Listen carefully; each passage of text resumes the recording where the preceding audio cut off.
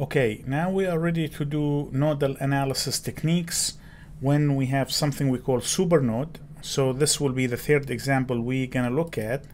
And let's look at the circuit. This is the given circuit that we have.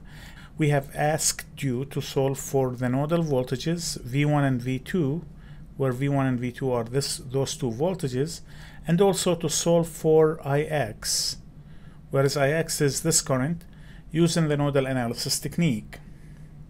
So the first thing you're gonna look at is recognize the nodes in the circuit, and we know that this is the reference node, which reads 0 volt in reference to any other nodal voltage in the circuit. Then we have V1 and we have V2, and if you look into the circuit, what we realize is that there is a voltage source.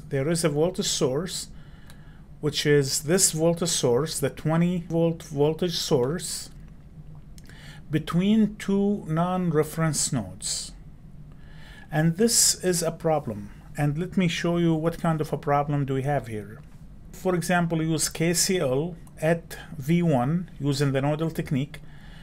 We can define the current going through this resistor to be V1 over R1. We know the current leaving this branch, which is the negative 2 milliamp, but we don't know what's the current going through this voltage source because we don't have any relationship that describes the current going through this voltage source. The resistor's current is defined by Ohm's law. The current source is basically the current going through the circuit, but the current through the voltage source is not defined. Also, the same story applies if you go to node V2. At node V2, we know the current through R2 is defined by Ohm's law, so the current going to be V2 over R2. The current leaves here going to be the 3 milliamps, but we don't know what's the current going through the voltage source because there is no direct relationship that describes how much current will leave or enter the voltage source. We know what's the current will leave or enter the resistor or the current defined by the current source, but we don't know what's the current going through this voltage source. There is a trick around this particular problem which has to deal with something we call the Gaussian surface. So assume that this is a Gaussian surface. So a Gaussian surface is nothing but a balloon. Right? So it's a balloon and you have a surface around this balloon. Now, so this is called the Gaussian surface. Right? So this surface or this balloon will have currents going into this surface or this balloon. So there is current going in. This current going into this surface or this balloon should equal to the currents leaving the surface or this balloon.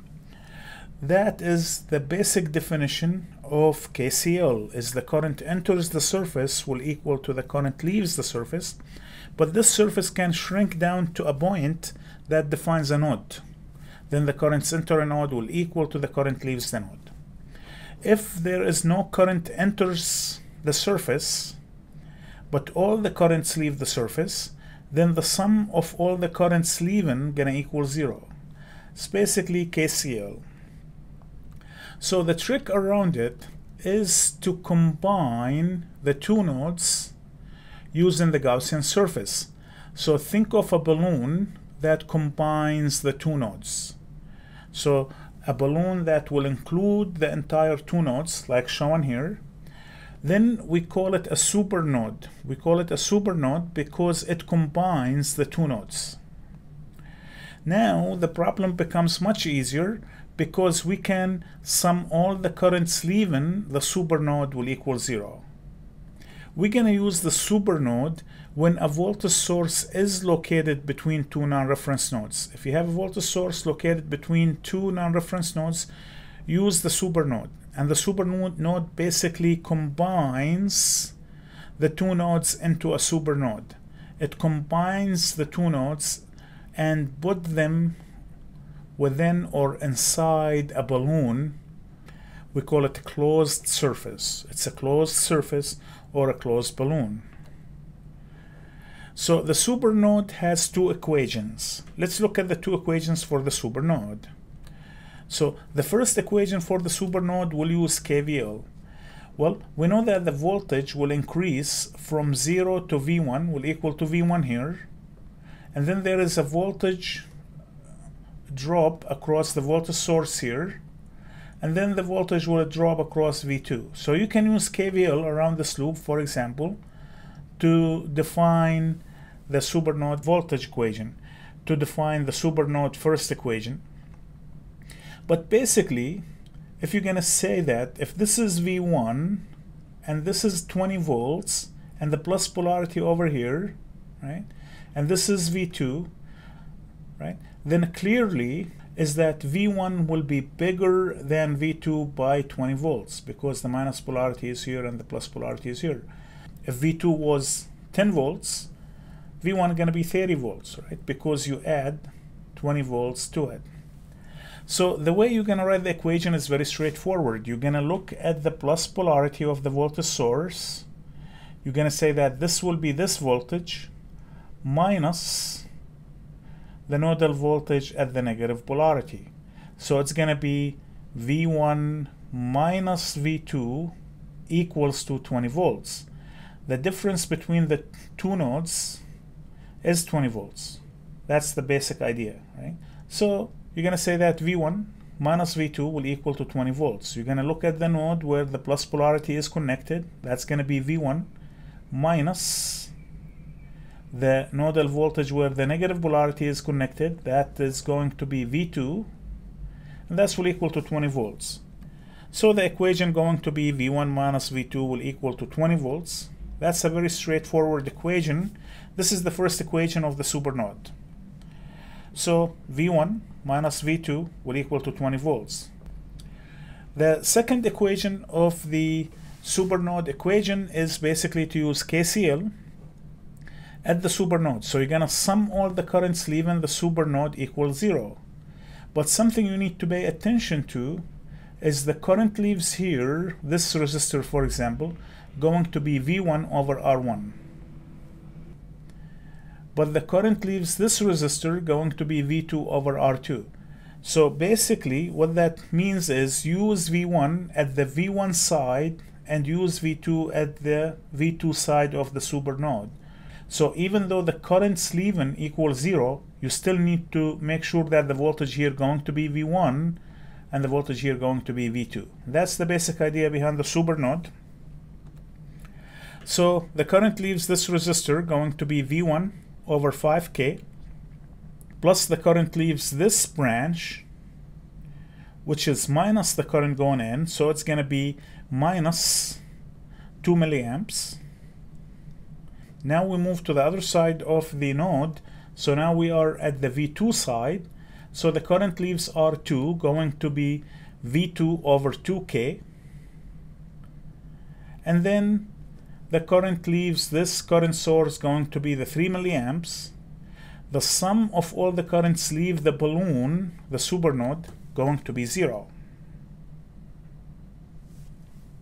So all what we have to do now is combine the V1 terms and the V2 terms and then take the other values to the other side. But before we do that, we know that we have 1 over K here and milliamps, 1 over K here and milliamps. We know K means 1,000 and the milliamps means divide by 1,000. So if I multiply by 1,000 on the top, this will cancel the K here.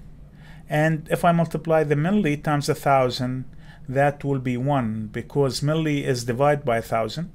So basically we can cancel the K's and the millis by multiplying by 1,000 both sides of the equation. So now when we combine the terms, we're going to have V1 over 5, which is nothing but 0.2 times V1. And then we're going to have V2 over 2, which is nothing but 0.5 times V2. The minus 2, when it moves to the other side, becomes plus 2. And the plus 3, when it moves to the other side, will be minus 3. So 2 minus 3 give us negative 1. This is the second equation for the supernode. We only have two equations and two unknowns in the circuit. Now we can solve for V1 and V2. So we can put those two equations in the matrix form, and from here we can solve for V1 and V2.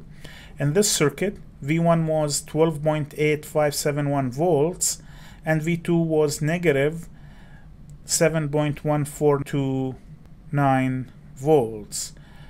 Clearly that if you're going to subtract those two voltages, like V1 minus V2, if you take V1 minus V2, you should have the 20 volts, right? So one way to check your answer is to go back and plug in those values into equation 1, and the difference between V1 and V2 should be indeed 20 volts. So the only thing left now is to solve for Ix, which is the current through the 5 kilo ohm resistor. So by definition, Ix going to be V1 over 5K. So we're going to say that Ix will equal to V1 over 5K, and that is going to be 2.5714 milliamps. So we have solved for a new type of nodal analysis problem, and this particular circuit has a voltage source between two non-reference nodes. And when you have that, like we have the 20 volts in this case, you're going to use the supernode technique. And the supernode technique says that the voltage difference between the two non-reference nodes going to equal to this voltage source, which is the 20 volts. That was the first equation. And then we use the supernode that combines the two nodes, and we summed the currents leaving the supernode equal 0. That was the second equation, and we were able to solve for V1 and V2.